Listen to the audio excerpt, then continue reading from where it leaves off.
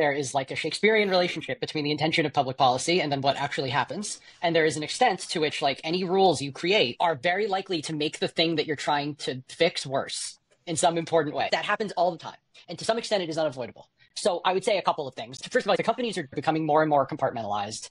The world isn't ready for this conversation quite yet, but we're probably going to start talking about physical security of not the data centers, but the people at the companies.